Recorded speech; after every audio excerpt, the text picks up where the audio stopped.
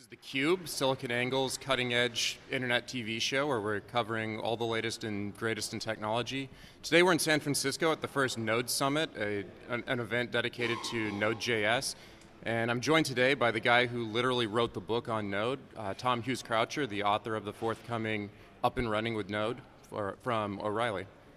And also here with John Furrier, the co-founder, or founder of SiliconANGLE. Welcome to theCUBE. Well, what do you think? Hey, you You're guys. in theCUBE, we're relaxing. So you wrote the book. I wrote the book. Don't write a book, I don't recommend it. It's good that it's done. Yeah, it's good for speaking gigs, you know. You get the book out there. No, but seriously, Node's been such a huge success just recently, just rising really to the top of people's minds and hearts of developers. What's the phenomenon about why so fast? I think it's been really interesting. I mean, I spent the last 2 years traveling the world talking about Node for both Yahoo and then for Joyent, who of course sponsor Node, and just seeing the shift of the developer mindset. Ruby's been really popular. People have built a lot of great things with Rails, but it's no longer acceptable to have a slow app. Everybody wants thousands of users. Everybody wants real time, and that's the reason that people are shifting to Node, because they need that high performance. And they need to be able to present a company that can scale to 10,000 users, 100,000 users, 1 million users. And if you look at the kind of startups that are really doing stuff with Node, like Voxer, they have millions of users making phone calls, using the system, and it's like, that's pretty incredible. So yeah, I'm really amazed at the continued growth. So let's talk about that mindset. So this is something that people are trying to get their heads around outside of the community. The mindset, obviously with I/O, we were talking earlier with Matt about Voxer's getting that low latency number down to the bone as fast as they can. They're pushing the envelope on that. But talk about the mindset. What is that mindset? Is it all about just thinking differently around coding? Is it around more architecture? Is it systems programming, all of the above, multiple languages? What is that mindset that's different from where it was? I think primarily it's the architecture, and I think there's this fundamental assumption. A lot of the architectures that we have been this legacy that's come from like the batch computing days, like literally punch cards, where the entire architectures we've been using to build internet applications are based on these multi-user mainframes where the CPU used to be sliced between the different programs for each user, and we no longer have that problem. We now have this problem where we build applications that facilitate communication. And it turns out that the networking piece is the hardest piece. And it can't get any better, because even when we hit fiber is still constrained by the speed of light.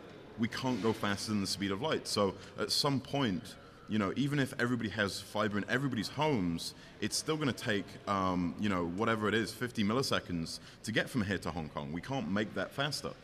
And that constraint is this real constraint that everybody's been ignoring up till now, and Node really has made it easy for people to deal with that constraint, to take that thing and kind of create an architecture where anybody can code in a way which doesn't care about this network I/O problem. So it gives the developer more back-end-like capabilities with that constraint, and as benefits, it increases their range of capabilities.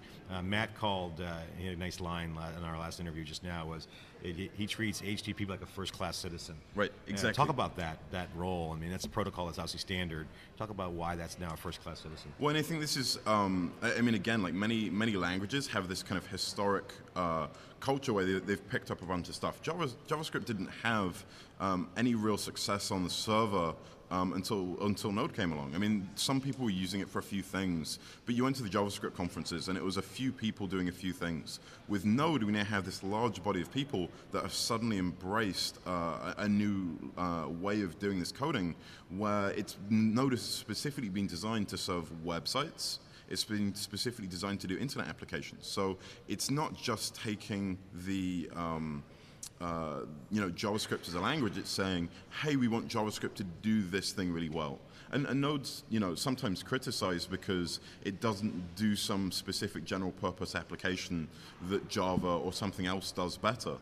We don't care. The thing that we're really interested in is this large problem that lots of people use the internet and lots of people use the web. And if we can do that one thing really, really well, then we're going to save or make a lot of people a lot of money and create a lot of good things in the world. Yeah, so it's diverse devices and connections. Yeah. And so you guys just standardize on that HTTP and the server capabilities. Right. And I think this is kind of, you can see that in something like LinkedIn. LinkedIn switched their mobile services to using Node, and that had an extremely dramatic impact because the connections that mobile phones have, that cell phones have, is so poor. So in that context, switching that context has a much higher benefit than a different context, such as server-to-server communication. Are we really talking about the mobile web here? I mean, all the key themes and use cases seem to be highlighting on mobile. I think mobile's a really huge use case. There were some really interesting statistics I saw recently that talked about the shift between the amount of users that have internet through their cell phone device versus internet through their broadband device, and that's shifting in the US. It's definitely shifting in the emerging markets. So I think that's going to become an important topic where most users have, especially in the areas where people don't have internet, so maybe less affluent backgrounds, they still have mobile internet, even if they don't have broadband wide internet at home. And that brings up the whole mutually exclusive argument. Mm-hmm. Okay, I'm on a mobile device, but also I might have 3 or 4 other connections going on at the same time, and the data needs to manage that. So does that address well in Node? And we were just talking with Voxer about that they got to save all the messages. Someone's on a mobile phone. They also want to move over to the browser. Sure.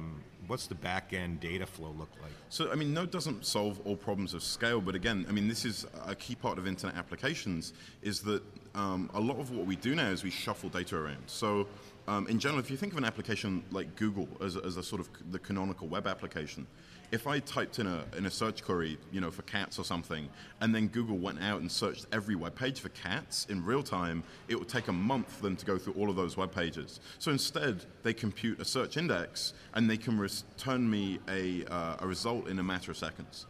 All of that's about shuffling data back and forth. It's not about the actual computation anymore for the user. It's about how do we go and find the information that we've already have? How do we go and find the information that's specific and is the information that the user wants? So it's stored somewhere, and it's how do we route to that information? So that's the real question. That's the real problem that we're trying to solve for these sort of current up-to-date internet apps. Talk about the impact. Let's stay on that mobile thread, because I think that really is huge, and everyone now is shifting to mobile, so it's not just about web on the browser anymore. It's actually, you got to have that device access point connected. Obviously, it's really a 2-horse race with Apple and Android. Where are these guys weighing in on this? And we saw a great demo from Brass Monkey about their gaming, very cool app. This browser doesn't work with Apple TV, so there's issues. Apple, not known for their JavaScript support, really well. I mean, they're always, dicking around with standards and want to control it. What does that mean? I mean, is it going to LinkedIn is it a bottleneck? Is it a problem? Not a problem? And Android a little bit more open, less mature than Apple, but open. Well, What's your views on all that? What we can see is that clearly the sort of the cloud services are playing an increasingly large role in mobile apps. So, for example, Siri, as obviously an Apple product, wouldn't be possible without cloud. Siri is simply, it has some very limited on-device capabilities, but really in order to do any kind of significant functionality, Siri relies entirely on cloud services. So the idea of a cell phone that's connected to the cloud is becoming this increasingly important topic where, for example, the LinkedIn app, of course, we know uses Node, but it relies heavily on these APIs. So the data on the device itself is extremely limited, and it's then going to the cloud to do that. So we need to do that in a really efficient, scalable, effective way to support all of the users, support all of the different devices. And that's where Node really comes in. And I think, there's a company that I'm advising called WebMobi, and the idea is to build a platform which is sort of mashing up PhoneGap apps plus cloud APIs, and this is the kind of space where we're looking to make it easy for people to take an API and take those kind of cloud services that people rely on, and then have that replicated into the device. Like how do you pair those things together? And these are where applications are going, where we rely on the big data, the big compute, the big services that we put into clouds like Joint and Amazon and Rackspace and all of those places where the server farms are doing all the processing, but then the representation to the user is happening on the device that they want. And the actual functionality of the actual functionality you can keep on the device is entirely dependent on this data that we're pulling in from these cloud services. So this is the mindset that you're talking about, this notion that, hey, let's relook at the architecture, leverage the fact that we have more powerful devices at the edge. I don't want to call them fat clients because they're really thin, but they're powerful, and the CPU is getting better and stronger. The network's the bottleneck. Is that correct? What you're saying? Well, I think this is the thing. So if I this is my phone. I have an iPhone. This is actually the 4, not the 4S. And the thing that's interesting about this is this device is like $800. $800 of computing power in a server farm is just unbelievably more powerful. The difference in power between my cell phone and $800 in a server farm is astronomical.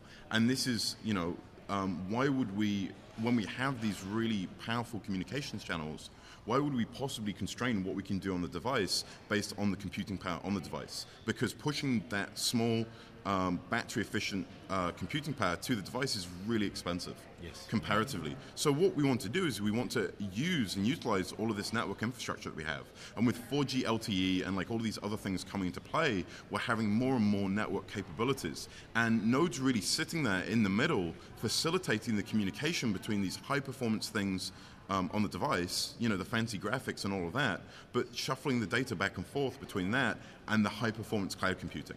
And using Hadoop and big data to compute, using many computers in the cloud cheaply. So that's the kind of the difference where it's like, yes, we want to do amazing things, but we still need this thing in the middle to connect them. Yeah, and that's cool, and you can optimize that, but the question back to Google and Apple, are they standing in the way, or is it not really a factor? Apple and Android. I think it's less of a factor. I think we'd love to see Node on more platforms. I mean, obviously, sort of HP put Node into WebOS because they really saw a value there. And whatever the success of that product, I think it's inarguable from a technical standpoint that it didn't have a significant impact on that product. It didn't add a lot to that product. So I think what would be really interesting to see is whether there's going to be whether there's going to be some more bets on Node, and certainly there are people that are putting Node onto Android devices in various different forms. Well, if the developer community continues to get the acceleration that it's getting, I'm sure there's going to be not just pressure, just social proof to these guys that it's going to work. Just to kind of change gears on that thread, I got a message from one of our younger readers and watchers, entrepreneur, young guy, coder. He's asked the question: should I learn Rails or should I learn Node? What should I do? So you got a younger generation of kind of CS guys and or coders, or hackers and CS dudes who like, hey, I don't mind jumping in and learning 4 or 5 different languages, piece of cake. But should I learn Ruby first or Rails first, or should I learn Node? And I would say that obviously, sort of at Node Summit we probably have a bias, but one of the things that's really nice about Node is that JavaScript is ubiquitous. If you learn Node, then you're learning JavaScript. And if you know JavaScript, then you have this ability to work both with Node on the server and have this kind of high-performance environment that's getting all the press right now for good reasons. But then you also have the ability to work with that same language and build all these kind of web applications. And I think that's a really compelling argument for some of the younger readers is, if you're going to learn something that's going to be reusable. I think it's going to be interesting to see Ruby and Ruby on Rails, how much that proliferates. Like, as if Rails continues to stay popular, then maybe it will. But is Node actually going to be a really tangible threat to sort of Ruby on Rails, and Ruby is the indie language? As this becomes more popular, as Node has made JavaScript a more viable server-side language, that may actually be a really tangible threat. And I mean, to the point where there are more people on GitHub that follow what's happening on Node than do Rails. And that's pretty interesting considering the relative ages of the projects. And you see similar things on Google searches and other things. Hey, we're here inside theCUBE. I'm John Furrier, the founder of SiliconAngles.com. We're here at Tom Hughes-Croucher with Klint Finley, managing editor of now DevOps Angle, our new dedicated publication to DevOps, which is Node, which is this new emerging greatness around cloud, new architectures. Having a fantastic conversation inside theCUBE, our flagship telecast. We've got to the events. Let's talk about what you're doing right now. Obviously, you wrote a book about Node. You're doing a lot of evangelizing and working within the community. What are you up to now for your work? So I spent a long time at Yahoo building really large, sort of big websites with lots of users, and I was very lucky that I got to spend some time working at Joint with Ryan Dahl, who created Node. But for me, it was a chance to kind of go out and see what some of the other folks in the industry are doing. So I'm currently running a company called Jetpacks for Dinosaurs, and using my experience and my colleagues' experience working on very high-performance websites, and specifically with Node, we've been working with some really exciting clients that are building some fantastic things with Node, solving some really big problems. So earlier in the week, we've heard from the guys at Walmart, and Walmart Labs are really pushing the boundaries of what can you do with the resources of a large company to really innovate and to really take some of those things. So I can't speak for Walmart, but certainly the things that the Labs team are doing are really exciting. And I think the perspective that I'm seeing is that there are an awful lot of startups and existing kind of bigger companies like Walmart that are looking to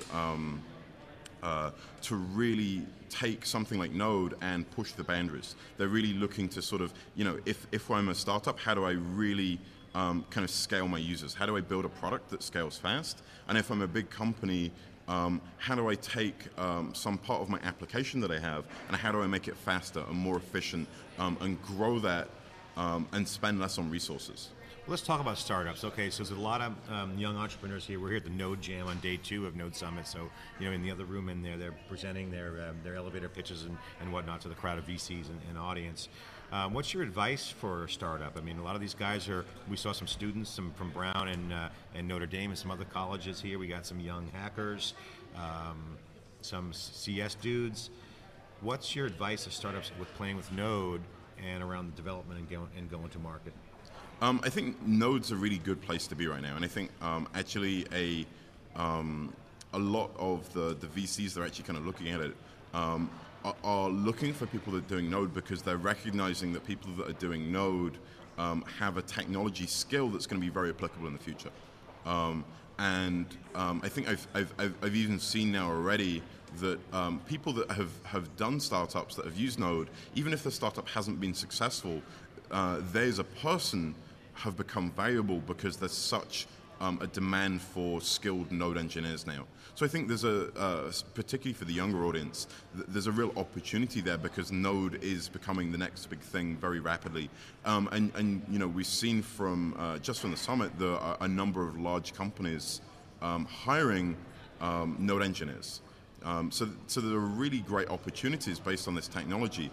I think in terms of startups, the thing that's really great about Node is it's allowing startups to kind of pitch out of their league effectively. So typically you don't have to raise as much money because on a couple of servers from either Join or Amazon or whoever, you can host a startup that will scale to 10,000 people without trying too hard. With some simple technology with Node and maybe Mongo or Redis, so like a few things, and you can really start to have that first 10,000 users that's going to help you raise money without necessarily having to go out there and spend your college trust fund or spend the money that you're earning. So there's really a good opportunity now for startups to be really effective without having to necessarily get too much money. And I think this is this is a large part of what we're seeing with the increase in angel funding, the increase of people that are getting very small seed rounds, is because they are able to do a lot more without having to go and ask for $1 million to buy a lot of server resources. And also, I would comment on that. I totally agree, by the way. We're totally in the same religion there, and it's really great for entrepreneurs, and it's great for society. But one thing I'm noticing with Node is that the scale point for success is increased. As you say, pitching out of your league, meaning, when you get a prototype up and running, you get something out there, and then, shit hits the fan, starts breaking, and you don't have your VC money, you can do more with this. Right. So you can actually do a little bit more back-end headroom, if you will, if you think about it properly. Right. Would you agree with that? I would absolutely agree with that. And I think this is kind of, increasingly, I think what you're seeing is that the products that people are taking to investors are much more developed. They're much more sophisticated, and I think in general, tools like Node are giving people the ability to really like push the boundaries of what's kind of considered a successful pitch. Are you in the Bay Area? I am in the Bay Area. I'm based in San Francisco. Well, we have 1 minute left, so we want to wrap up, but I want to just say really enjoyed the conversation. I think we want to do more, talk to you more with our DevOps angle as we get more into this. Just on a final word, what's your feedback to the folks out there around what's the community like around Node? Obviously, we're seeing great, tight-knit bunch of people, small still and growing. What's the community like with Node? I would say the Node community has pulled, some of the best people from a lot of other communities because they see this as an opportunity to really do things right. And I'm really excited because I've never seen a community grow this fast, and I've never seen one that's been quite so respectful. So I feel like the Node community is really embracing. If you're not sure what Node's about, try the mailing lists, try the chat rooms, and you'll find a place where people will openly welcome you and really help you get started. I think I would add, respectful is a great word, I would also add professional. Right. There's a lot of professional and range of, it's not just one class of folk, if you will. Right. So the Node community's respectful, professional, great stuff. Tom wrote the book. Thank you so much for being on theCUBE, appreciate Thanks it. a lot.